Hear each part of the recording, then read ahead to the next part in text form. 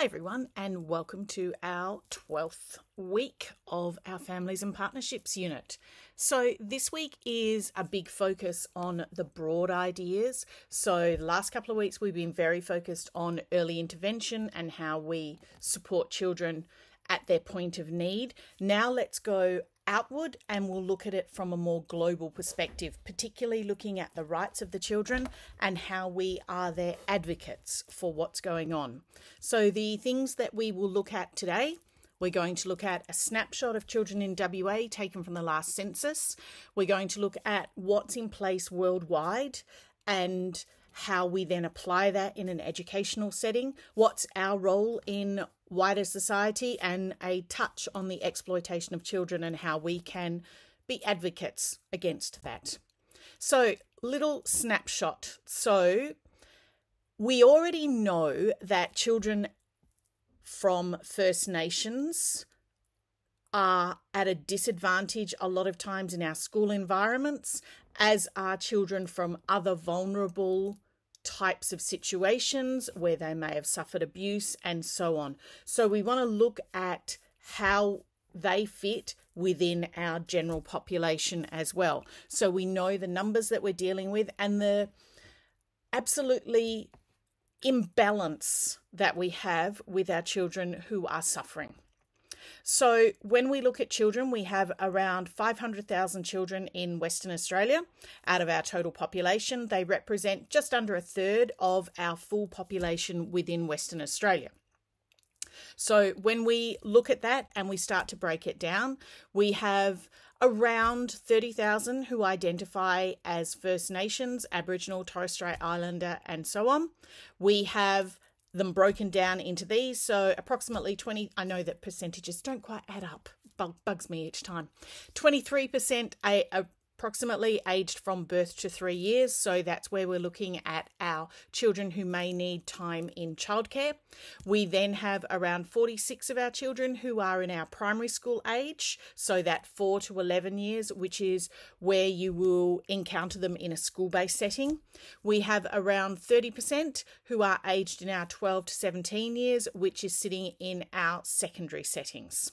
So that's not quite even, is it? You'll see that it doesn't even match up with age brackets and so on as well.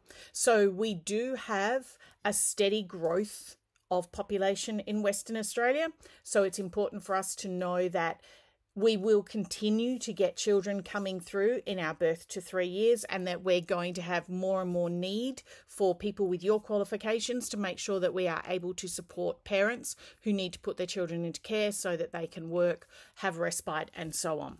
So when we look at children who are experiencing issues, we have of those large proportion, around 500,000 children, we've got 1,500 children who are currently displaced. So they cannot live at home, they may be homeless with their primary caregivers, or they could be in foster care or some other assisted care facilities in some way.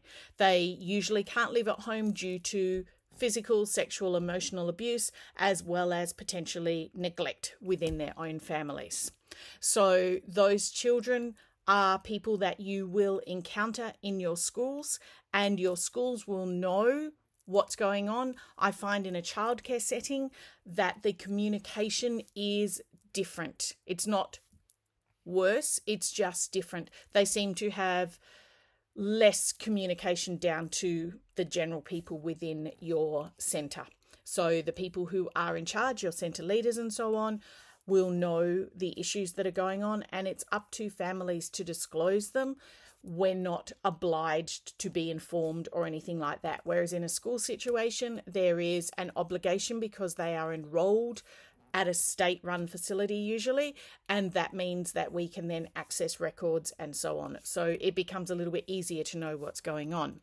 So when we're thinking about how we become an advocate for all those children who are experiencing difficulties, and I might like to add with that 1,500, that only means the children who are removed from families or who are registered as being displaced, homeless, and so on. That doesn't mean all the children who are going through issues that are not within the system in any way. So this is where we become their advocates. So the Children's Advocacy Report says that it's not about just providing representatives to speak on a child's behalf. It's making sure that we have the right systems to recognise the rights and needs of all children and to respond to them appropriately. We want to make sure that we are fulfilling that requirement from every different angle in some way. And we have a role to play in that advocacy. So you will be the voice for the children in your care. You're going to be assisting as part of that community. You need to make sure that the policies and systems, you know what they are and how you put them in place. So it means that we don't make excuses based on culture, race, language, economic status, family structure. We don't say, oh, they're from a really lovely family, we don't need to deal with this. Yes, we do. Because just because they're from something that outwardly looks like a lovely family doesn't mean that there is things going on that you are feeling and fairly sure are happening, but you dismiss because mum seems like a nice person, dad seems like a nice person. We know that people don't wear a sign around their neck saying, I'm abusing my child. But the child tells us in every other way that something is going on in some way. So we are their advocates. So if we break it down, the United Nations Conventions on the Rights of the Child, fantastic. It's a universally agreed set of non-negotiable standards. So it means that it's not just Australia, it's not just the UK or the US, it's universally agreed. People under 18 years of age, they need care and protection that adults do not. We can be advocates for ourselves as an adult. A child cannot. So 192 countries have signed up to make that international law. So when we think about our rights of the child, let's go through them. So it's been used around the world to promote and protect our children's rights. It's been the impetus for advances in different countries recognising children's rights to survival, health, education, and so on. Its 4 key principles are: everything we do should be in the best interests of the child. We have a non-discrimination at the heart of everything. Every child has a right to survival and development, not just survival. And that we take into account children's views. So the rights of the child must lie at the heart of every program, every policy and every action. So this is how the Save the Children Fund in Australia takes the ideas of the United Nations. Those policies do not stand alone. They are how we put it into practice. So it means that not just governments, but childcare centres, everyone must have children's rights at the centre and make sure that we are putting in place strategies so that those children are feeling really well supported. So I want you to have a think about it as we start talking about this. What do you truly believe are the most fundamental and universal rights of children? So what do we hold as our core? I think for me, it's that every child should feel safe at all times. And how do we put that into practice? I think for us as educators, it's such an important thing that we must do. So let's look at our conventions on the rights of the child and the core principles of them. So the best interests of the child. So what does this mean? So it means that when we are talking about courts, when we're talking about authorities, when we're talking about legislative bodies, when we're talking about public and private, everybody should have the best interests of the child at the core of every decision that they make.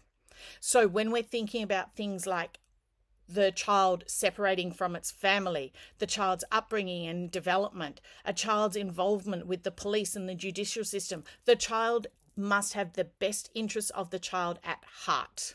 Really, that should be at the core of it. So it's not taking into account the adults, it's looking at what is best for the child. And will that group of adults be able to give them the best things possible? Is it going to be more harmful to take the child away than it is to leave the child there and support the adults in some way? Or is it better to remove the child or to give them access at certain points so that the primary caregivers and the biological parents are working together as a team. When we're talking about police and various other judicial systems and so on, that's why we don't prosecute children for crimes, because we need to ascertain whether they understand the long-term ramifications of that. And that's why there's very few times that you will actually see children in Australia being prosecuted with crimes. You won't see 10-year-olds being accused and tried and so on. You will see them being given support in different ways. Now, what we know is that sometimes the best interests of the child is actually going to come in conflict with the rights and responsibilities, and that's where children may need to be removed. Or caregivers may need to be supported in order to do the best for their child. So that's our first one. Our second one is non-discrimination.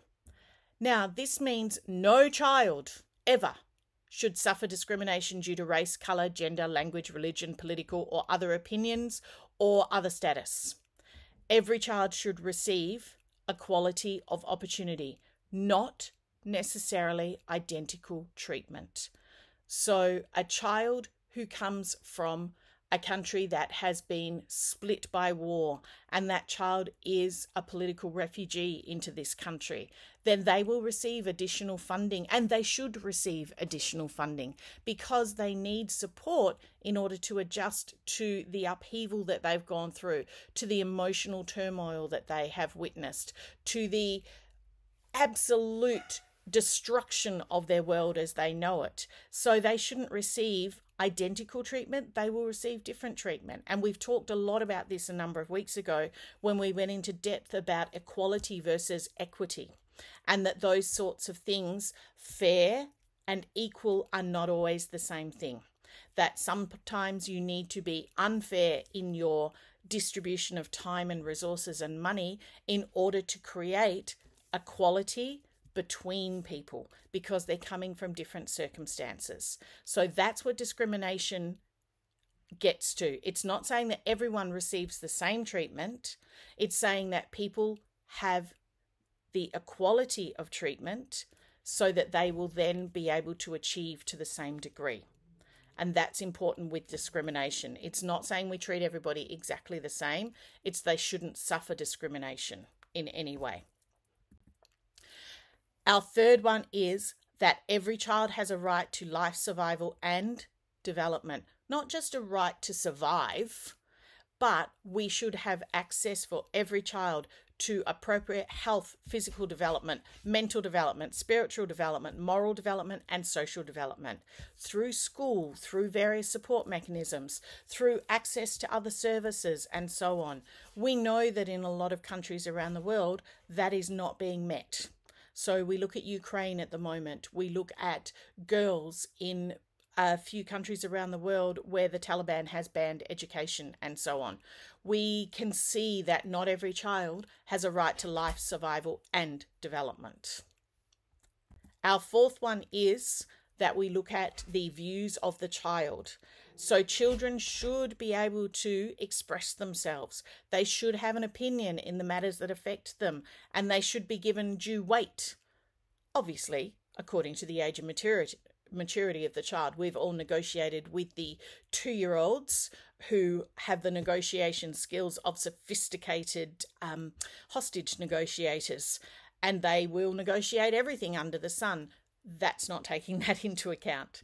We need to make sure that we are listening to children and taking into account their opinions and views. So we have our United Nations, and then in Australia, we have a couple of different organisations that take this in different ways. So Caritas Australia, they look at this through a couple of different lenses. So they say every child has the right to equality. Every child has a right to a name and nationality. Now, I know that sounds, well, simplistic, but if you are a displaced person, you do not have a birth certificate, you are going by what you are told, your name is not written formally somewhere, And we have a number of First Nations people and people who are displaced from their original countries of origin who are unable to access bank accounts because they don't have the right identification in order to open a bank account. So therefore, will have difficulty receiving government payments, will have difficulty establishing a rent history, even though, it all goes together. So that idea of a name and a nationality, I know it sounds silly, but it's really important. Every child should have a right to adequate housing, nutrition, and medical services. Every child should have a right to education, be protected from work and anything that would stop them from going to school. Now, we do have child labour that is happening even in Australia. It's not rife in Australia, but it is certainly part of our way that we need to look out for what's happening with some children. Every child should have a right to rest and play, not moving straight from school to school to school in some way, which unfortunately we do have. Every child has a right to love, understanding and protection, and every child has a right to special care and treatment if they have any issues that need extra support in some way. We also have every child should be protected against all forms of neglect, cruelty and abuse, have all the help needed to recover from those, enjoy their own culture, religion and language. I really like that phrasing, to enjoy it. Not be burdened by it, not be embarrassed by it, and so on. They should be protected in times of war and conflict. Be among the first to receive aid and relief, seek refugee status and receive appropriate protection and assistance. Make sure that they have freedom. So no child should be imprisoned unlawfully. So this is where things like mothers who are incarcerated when they are pregnant and they give birth, their child can stay with them for a certain period of time, but then their child must experience freedom. And that's where what is best for the child versus what is best for the mother become two separate things. So that's the idea that the child shouldn't be imprisoned because the mother is imprisoned. So yes, we go, but the mother should have their child, but should the child be imprisoned at the same time? So that's where we need to take into account so many different variables. So in summary, every child should have the right to well-being and a life of dignity, and all children have the rights to all of those things. They have the right to not be discriminated against. They have the right to education, privacy, protection, rest, leisure, play, adequate standards of living, freedom from exploitation and participation, including the right to be heard. Now, as educators, and I think almost just as human beings, every single one of us, we have a role to play in making sure that every child enjoys an actual childhood.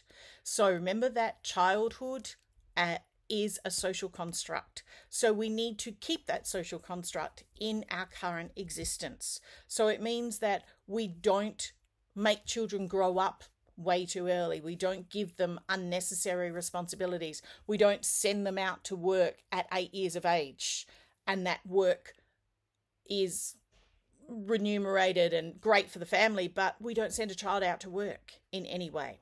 So as teachers, we play a significant role because we are the people who see the children. We see the children in our care all the time. We make sure that we are watching, listening, observing, taking note of different things. We are the advocate for the children who are in our care. So how does that apply in an educational setting? So let's think about this from those 4 points of view.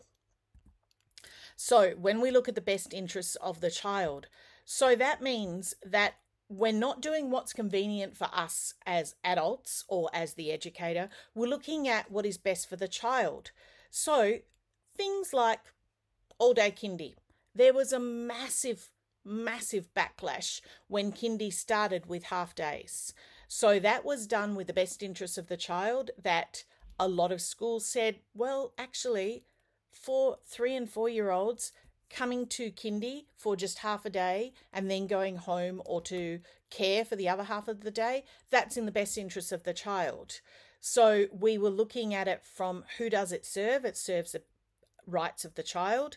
However, sometimes as society's moved on and we now have more children who are going into childcare and we have longer childcare, we're realising that children are able to cope with kindy. And yeah, it's probably ideal that we could just have half a day, but that's where kindy is not considered compulsory schooling. So if parents only want to bring them for half a day because their child gets too exhausted, they can pick them up at lunchtime and take them home. It's not counted as truancy or anything like that that needs intervention from any of our higher organisations in any way. So we've got what is best for the child. It might be just a few hours, but making sure that then it is also convenient for parents is the balance that sometimes we have to go with. So we always want to have the best interests of the child at heart.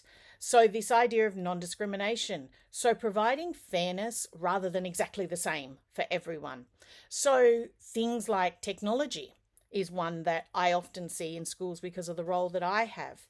So schools that implement a one-to-one program for children, the school, just when you're talking with leadership, they will all talk about how we will make sure no child is left behind, and that if their parents can't afford to pay for it, the school will support it. So simple things like that, we make sure that we are providing equity and equality. So making sure that we're doing the right for every child. Now, developing our whole child.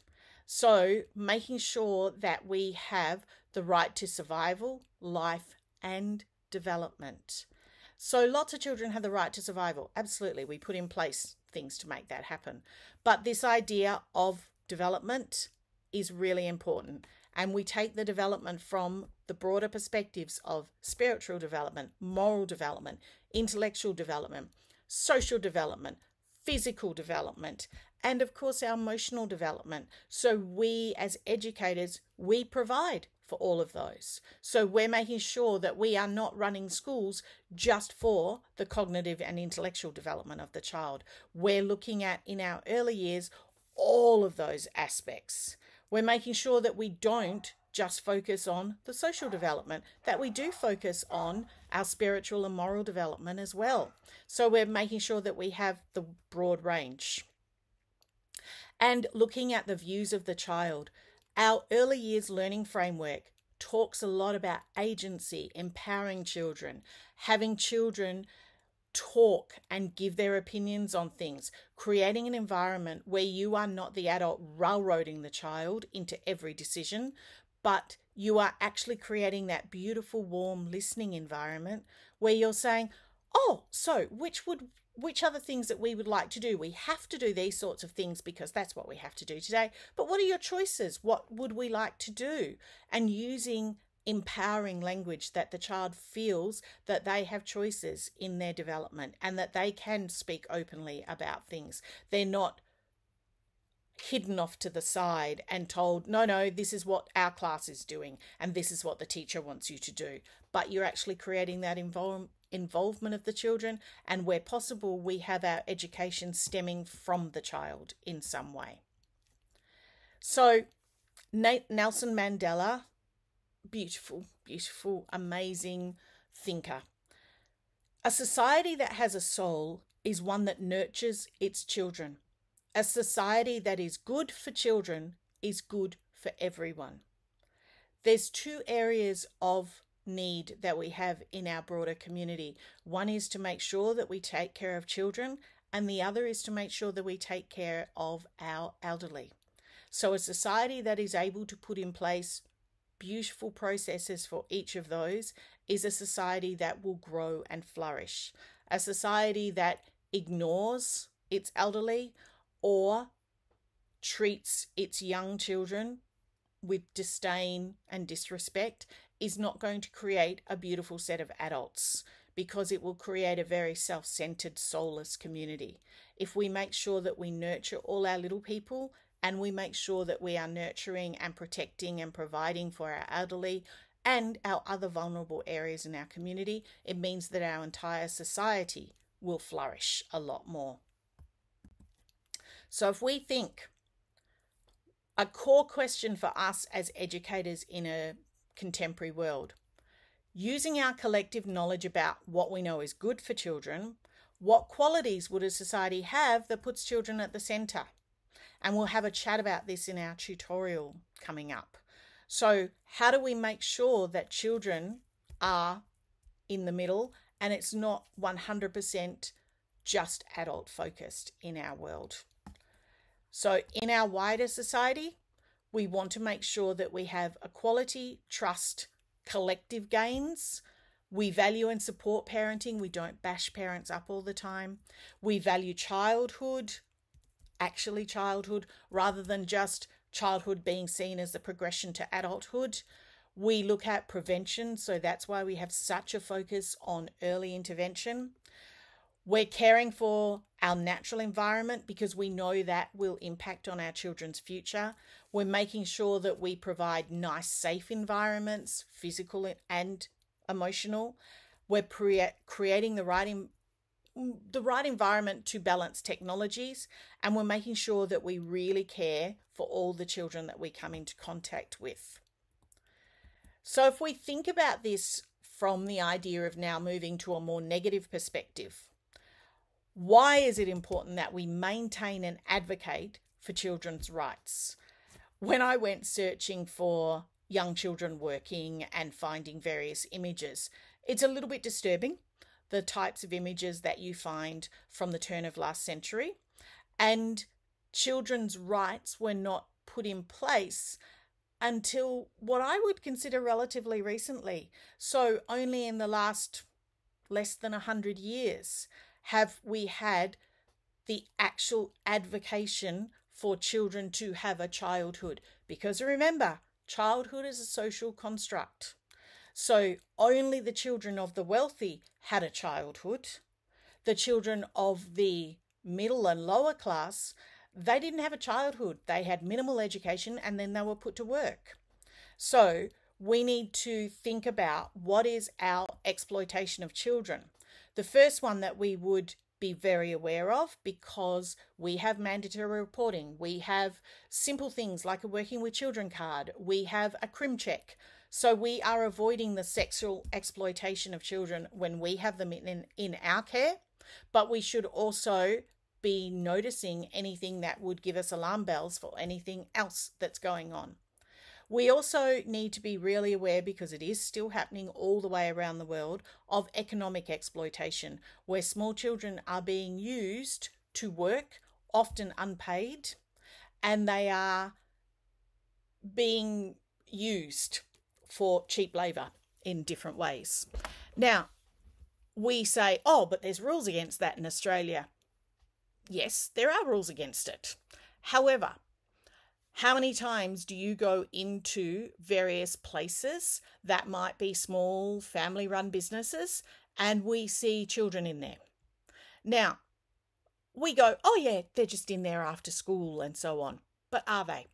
What is the rights and the obligations that that family is placing on those children to work in different ways? So we need to be really aware of the economic exploitation that is still happening in different places, even within Australia. We know it's happening around the world, and every organisation now needs to have a Modern Slavery Act so that we understand what is going on around the world, and we want to be able to look for certain things when we are buying goods and services to make sure that we are not helping to perpetuate the economic exploitation of children.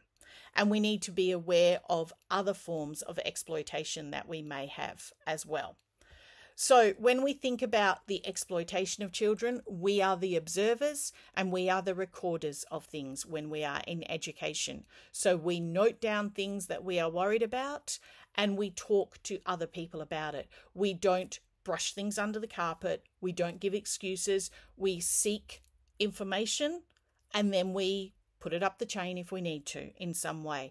No longer do we go, oh, yeah, we'll just leave that for a little while. No, we start to note it down and we talk to people about it. What are our obstacles? So we have oftentimes the best intentions in the world, but governments need to make sure that policies are put in place because sometimes we can't do anything about it. in different ways. We might notice, we might state, but we don't know what to do about it. Oftentimes, children have no one to talk to. So children need to be able to voice their opinions. And the voicing of their opinions is often to a trusted educator when they are young. That's why we need to be their voice in different ways. And culture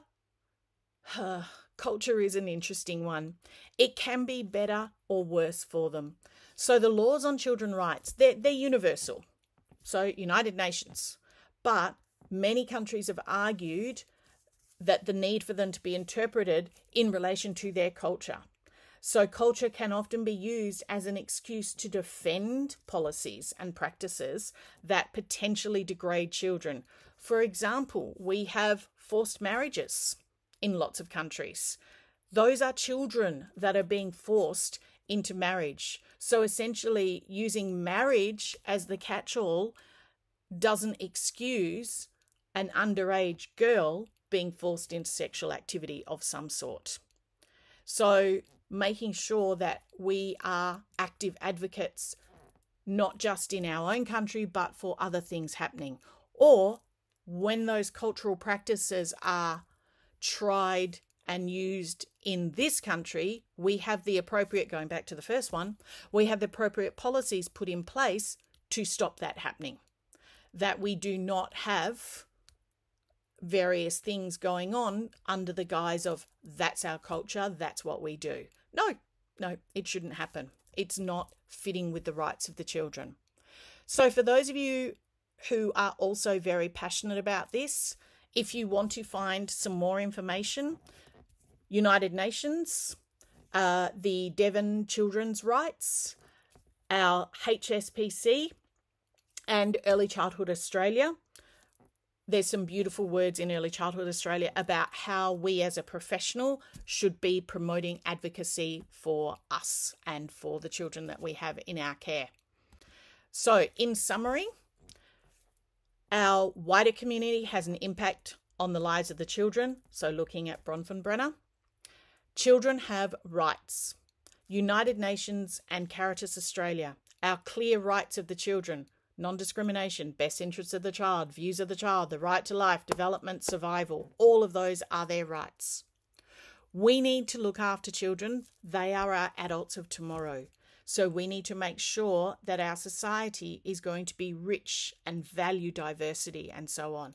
And as teachers and educators, we are the advocates of children's rights with the children that we have in our care.